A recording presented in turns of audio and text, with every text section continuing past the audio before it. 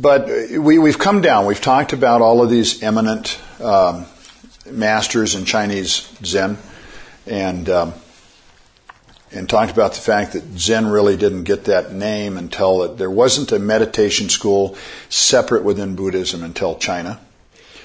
There were certainly schools that did meditation and that it was important to. And we get down to Linqi, and Zen had started to have this particular flavor that it had. You would recognize it.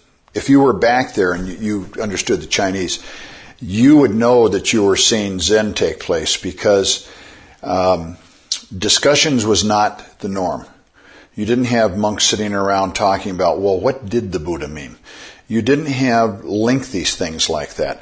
You still had masters giving talks, but the talks tended to become shorter and shorter. In contrast to what was going on in the Pure Land School, where masters would give long days and days and days of talks on sutras. Like when the sixth patriarch finally came out of the woods and went to the temple. Well, there was a master there, and he was expounding on one of the sutras, and it was at least a week that he was talking, and that still takes place in Buddhist countries, that masters will go at a temple and they will talk. The difference is, in an American situation, it wouldn't be unusual for the master, say, to talk for an hour and a half every day for 7 days. Okay? Even at Zen temples, that kind of thing happens. And then the rest of the rigmarole takes place. You get some meditation, you might get to see the master, you might help clean up the place and have the meals and get the flavor of it. In those days, and in Pure Land schools today in the Orient, if you went to a 7-day lecture, there would be 8 hours of lecture a day. And people would just sit there and be talked at. That's a lot of talking. It's a lot of talking for the teacher, and it's a lot of talking for people to try to absorb. And so we come down to Linqi. He had this extraordinary master, Huang Po, that kind of set him in the mold for how he was gonna function. And Linqi is known for not saying a whole lot of anything. Linqi came out one day and he had his hosu. And a hosu is a whisk. And the Africans still use them. At least you can buy them in Pure One imports, you know. And they're a hair. Originally they were a horsehair whisk, and they became a symbol. The monks used them in India to brush away the mosquitoes and the flies, because of course they couldn't take the life. And they became this symbol of compassion. And then they became attached to, because they were a compassion symbol, to Avalokiteshvara, Kuan Yin. And so you never see her with one, but it's always associated with her one, because it's great compassion of not killing the animal, but just brushing it off your body.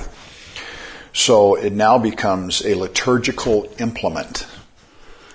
And so you generally find, in the beginning, abbots all had them, and then as time went by, they started being reserved for Zen masters. It became a bit of their symbol of, at least in our school, their symbol of being a Zen master, that they would carry this symbol of compassion. It became very common that when the master would come out, he'd have one or two things, or both, that he would bring out. He would bring his symbol of office.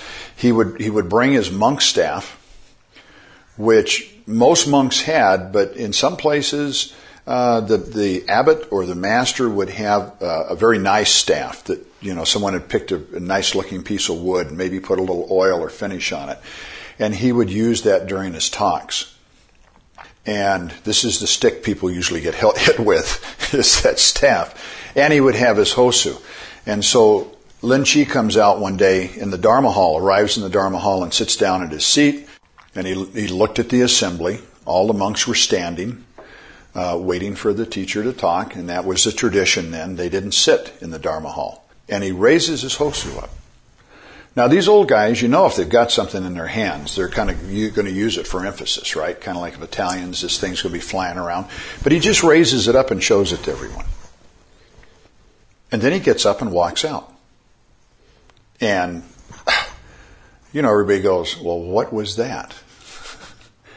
And it puts me in mind, And maybe he was in mind at the time of Shakyamuni Buddha coming out and raising the flower and showing it to the assembly, and then it's done. Okay? With Shakyamuni Buddha, there are a number of accounts of this occasion. Some say that afterwards he went into this long exposition talking about Mahakashapa as having his Dharma and all this kind of stuff. There's also a story that says he came out, raised the flower, Mahakashapa smiled, he smiled back at him, got up and left. And if we're going to say that Zen came from the historical Buddha, I think that's probably the real story. I think afterwards people started writing down an explanation of what took place, and then somebody folded that into the Buddha explaining it. I don't think at that moment the Buddha felt there was any reason to explain. Mahakashapa understood. It's like telling a joke. If you have to explain it, nobody's going to laugh. If you have to explain what just took place, nobody's got it anyway.